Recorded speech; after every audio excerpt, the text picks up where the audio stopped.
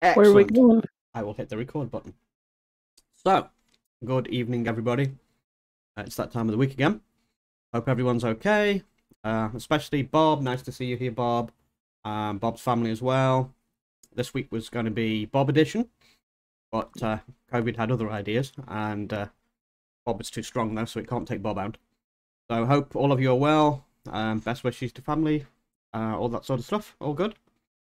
I hope Bob is strong. Yes, Bob is strong. Definitely Bob. Best of Yeah. wishes to Bob and everybody around Bob. Hope everything goes well. Yeah, So, I hope so too.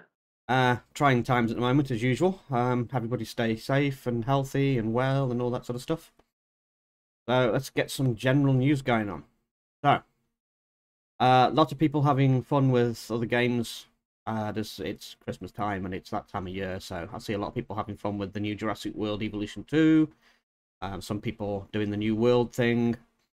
There's a new Forza out there, I believe, as well. Lots of new stuff out there, lots of exciting things. Don't forget Battlefield as well. Yeah, new Battlefield, new Warzone, isn't there? There's lots of new stuff at the moment. So, it's shameless plug time. Don't forget your supporter ranks, so your stuff doesn't go poof while you're playing other games. And of course, always helping to support the servers you play on. We really can't do it without all your support and love out there, so thank you all. You're amazing, and keep it coming in. Right, so this week's general, we got some new Discord functionality. You'll mostly see now at the top of the Discord there is a new events section. I don't know whether anybody's seen that yet or bothered looking at it, but there's a big event section at the top. Says there's 2 events running. I believe people can create events. Is that correct? Or is it just us at the moment?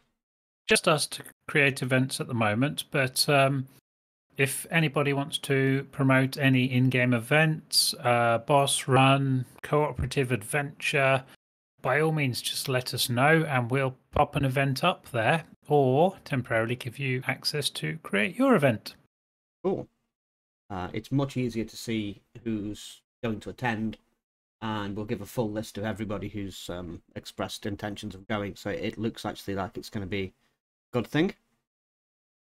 So keep an eye on the event section, make sure you hit the invites button for anything that's going on, and then we can coordinate better and see how many people we've got when we do the Apex runs and all that sort of stuff.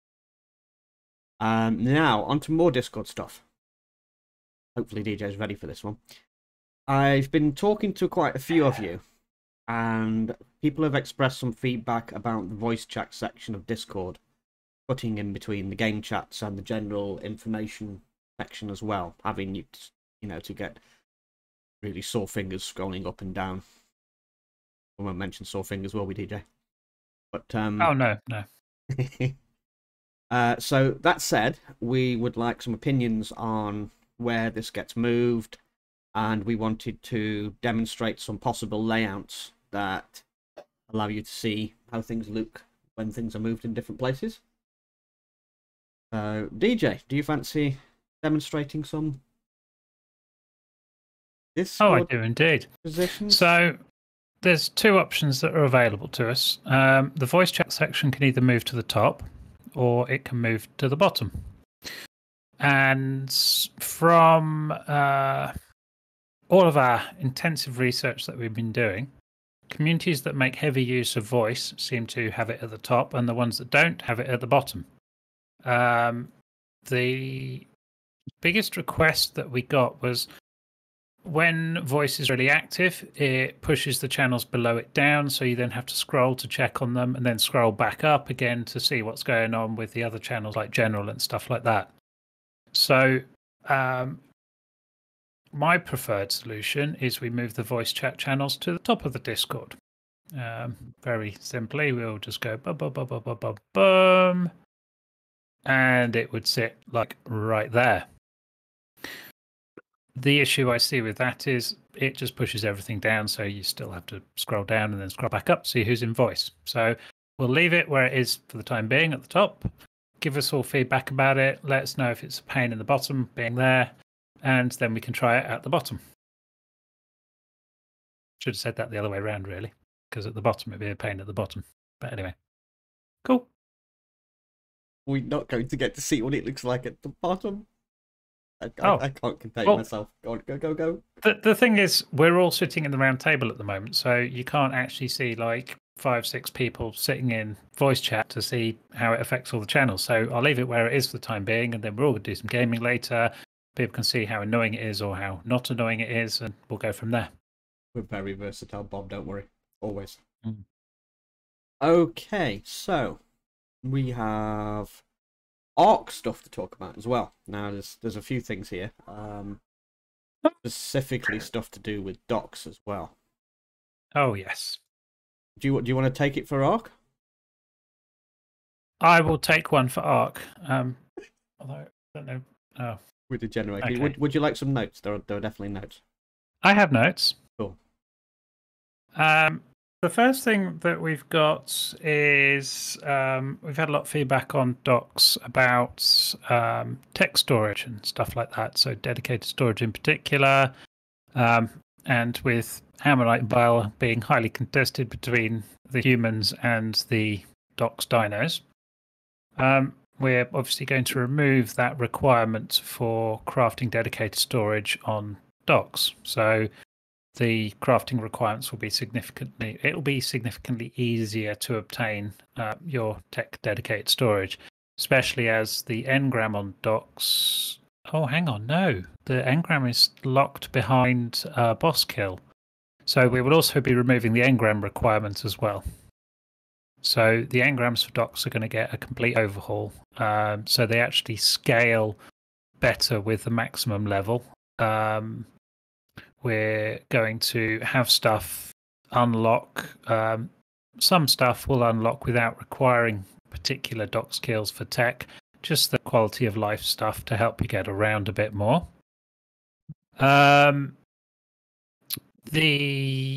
Also, what we're going to do when Lost Island comes out, which is now under 30 days.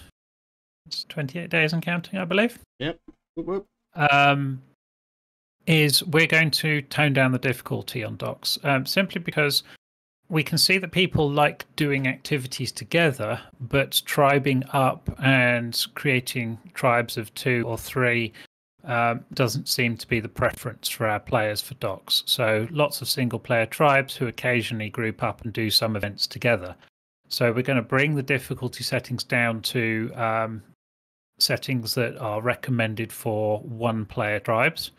We'll make it easier, but at the same time, it'll allow people to progress when their friends aren't around. So you'll be able to do bits and bobs around there.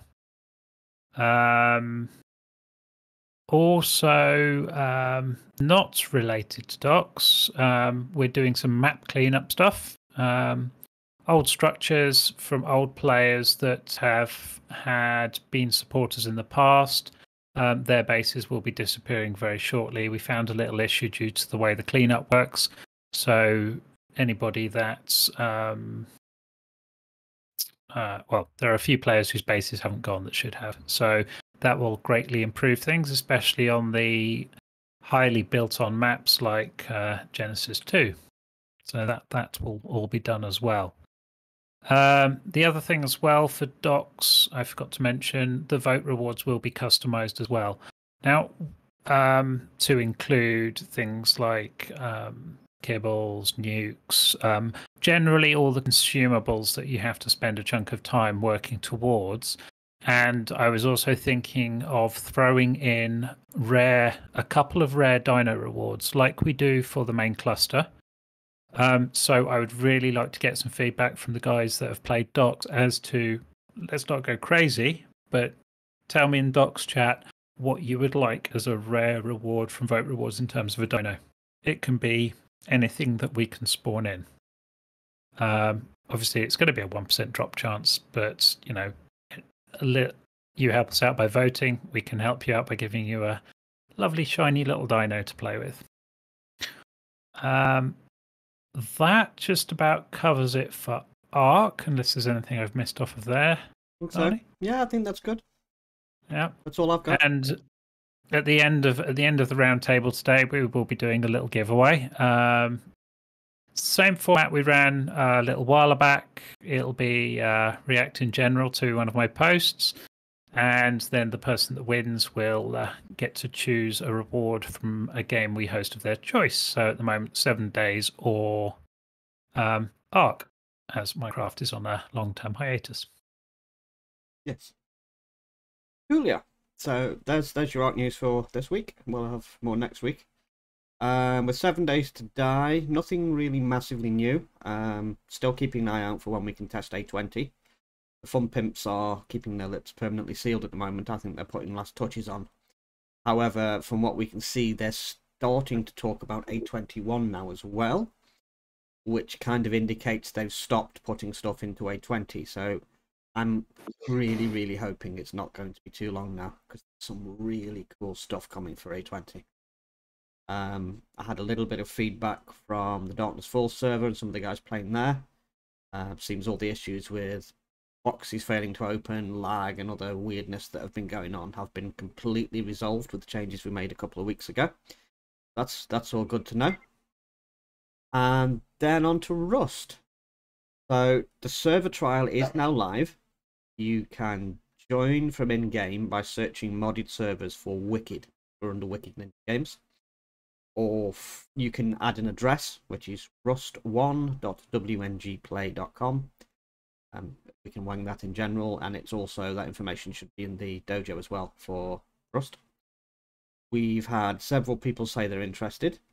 I believe there's 7 people currently with accounts on there. It's not going to be wiped every 4 days for now. I'm going to keep the thing up for the whole month. Obviously, there's a forced wipe at the end of the month for Rust, so I'm going to keep the whole thing up. So you've got time to play, test all the building out, all the mechanics, shoot each other a few times, see what you're doing. So it's going to be running a little bit longer than normal. Still writing the documentation for that with all the commands, so that'll be available soon. And kits will be available on launch. We do not need kits to be playtesting. I've had a few people ask about them now.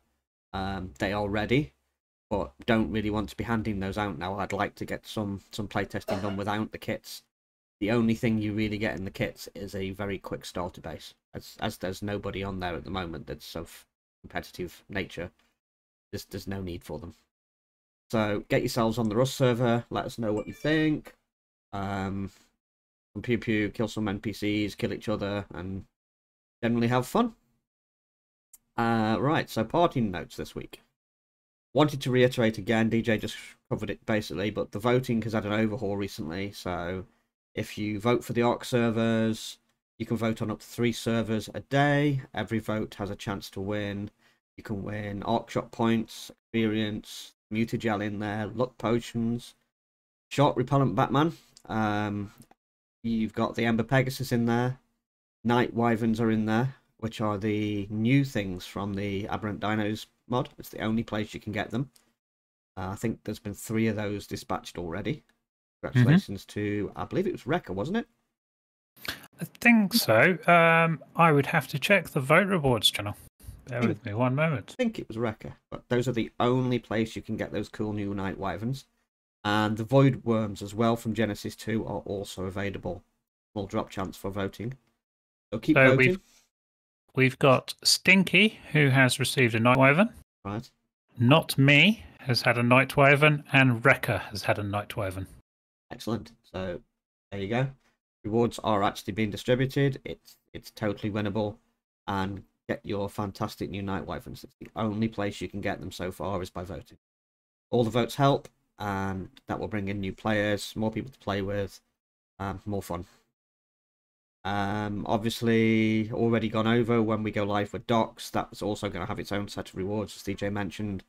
So stuff such as Fat Boys, other cool stuff, nukes, etc. Yes, nukes, Bob. And Nukes? yes, nukes. Nukes. That will be a thing. Vote and get nukes. See, everyone's excited for nukes. Look at that. They're really excited. So cool. I think that's all we've got for this week. Has anybody got any questions? Anything they want to know? Anything urgent? We got competition time. We have got competition time. No questions? Nobody got anything for me? No gift walls? Nothing? I'm looking at general. Yes. Can we get nukes? Yes, you can get nukes in your vote rewards quick. but only if you play docs, and it will be easier. Technically, docs is PvP. Sorry, PvE. Oh, So you know what we? I want the thermonuclear mod for the cluster. No. No? No.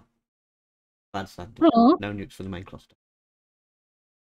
To answer Zero Ice's question in docs, in the docs thread, for anyone that needs access to the docs thread, just tell me in general, because it's a super secret one. Yes, we will be putting Fed shards into docs, because some things rely on those, and I have yet to discuss with Nani, but I feel that custom ArcShot for docs as well is in order to sell some of the more frequently used consumables. Well, not consumables, but stuff that you have to destroy to get something else, or and things like pygmies and stuff like that. So Pygmies on the ArcShot. That sounds interesting.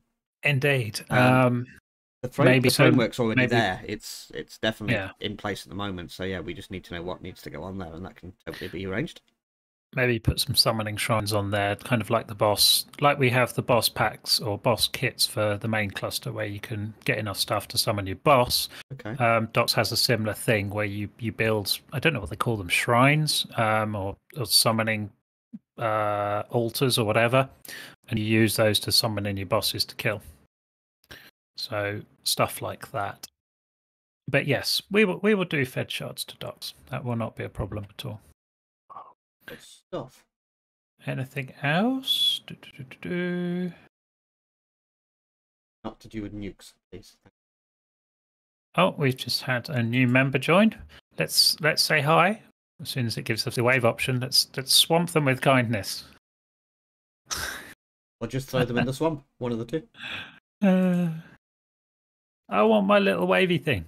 Anyways, let's go and get on to competition time. Oh, Yes. Somebody just dropped from the round table, so they're going to miss out. Oh, there we go. There we go. Give it the waves.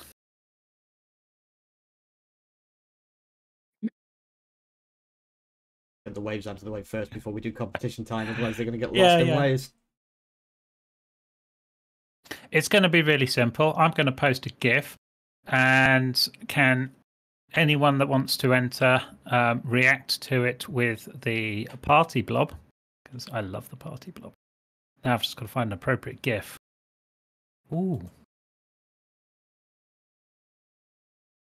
Yes, the party blob. Yes. Yes. Party blob, sorry.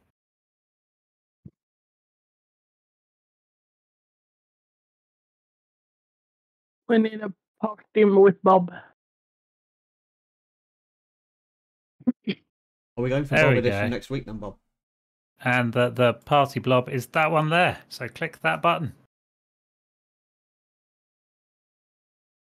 Oh, that's going up quick. More clicks, more clicks. Oh, it went down again. Went up. Oh, it's gone down. It's gone up. It's gone down. Oh, up, down. I get the winners from the reactions list. So let's have a look at that list. Oh dear.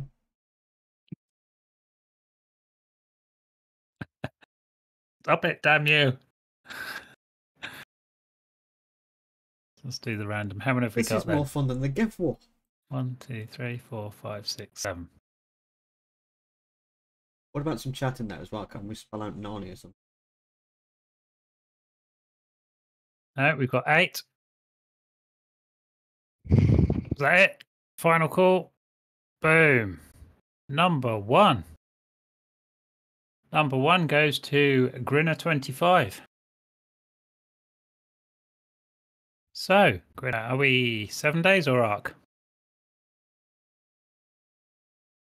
Wait in chat. We are ARC. Okay. Oh. Almost. Get in there. Happy Nani noises. Well, we will be over shortly. Let us know when you're online. Or, in fact, even better idea. drop the coordinates for your base in the dojo for me, please, and we will drop your shiny Unite weapon for you in your soul terminal. Oh, and include the map as well.